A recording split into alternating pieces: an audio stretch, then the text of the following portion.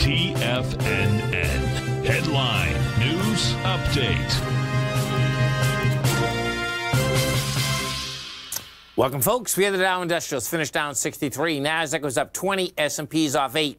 Gold contract down $40, trading $17.54 an ounce. We had silver down 87 cents, $22.92 an ounce. Light sweet crude flat, $72.62 a barrel. You can see how strong the oil market is, folks, because commodities got smoked out here today. We had the dollar of 300 ticks. Monster amount of selling inside the commodity market, no doubt about that, and oil didn't budge.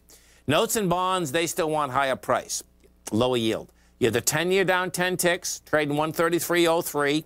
30-year down 17 at 163.10. They both came to the bottom of their consolidation, rejected lower price, had lighter volume. They want higher price. We get over and we take a look at the S&P first. What you have here inside the SPY.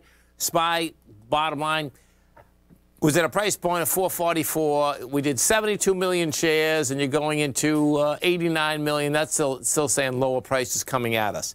NDX 100, I believe we get a failure on price and volume, even though it was up 26 cents. So we did 33 million shares. Let me just see what we did here. Yeah, we did 33 million. You got to 378.90.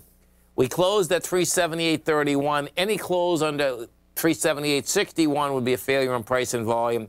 We did 33 million versus the 41. You get over that high, closed underneath it. That's still saying that lower prices coming at us. Gold contract out here. We take a look at gold. Gold came down hard.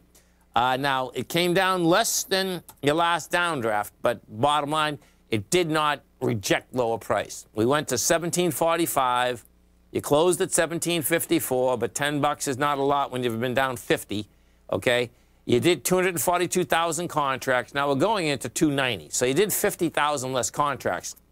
You like to see that, but what you also like to see is that you have rejected lower price, and we don't have that yet.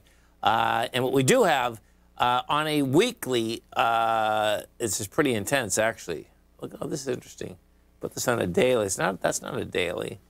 Because you're coming into, you know, when we had come down there the week of the 13th, you had monster price movement, but it closed at the highs of the week.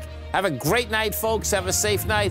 Please come back and visit us tomorrow. Tommy kicks us off, 9 o'clock. Great show. Have a great one, folks. Have a safe one.